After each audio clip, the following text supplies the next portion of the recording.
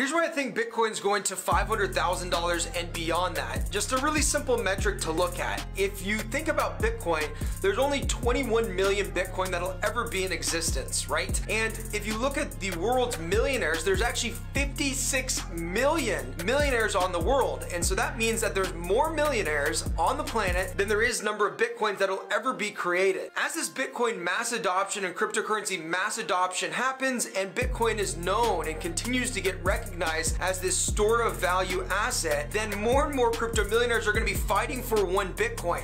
Right now, maybe it's cool to have 10 Bitcoin. Soon it'll be cool to just have 1 Bitcoin. Soon it'll be cool to just have 0.1 Bitcoin. And if you take a look at it, we just had the largest fund in the world, BlackRock, that has over $10 trillion under management that just got into the cryptocurrency space. So there's only a finite 21 million Bitcoin in circulation, yet there's 56 million millionaires around the world that are all going to be fighting after this Bitcoin. That's why I think that Bitcoin to $500,000 is a no-brainer. What's your opinion? Am I crazy or is this realistic? Let me know in the comments below.